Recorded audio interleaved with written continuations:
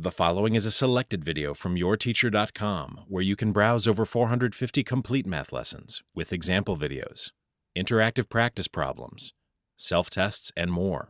Try a complete lesson today at yourteacher.com.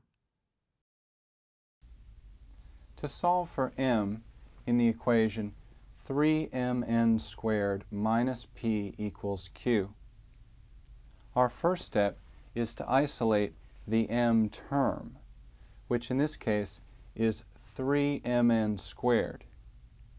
So we start by adding p to both sides of the equation.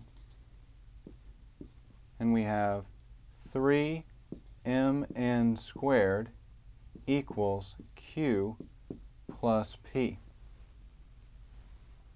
Notice that since m is being multiplied by 3 and also multiplied by n squared, we can get n by itself by dividing both sides of the equation by 3n squared.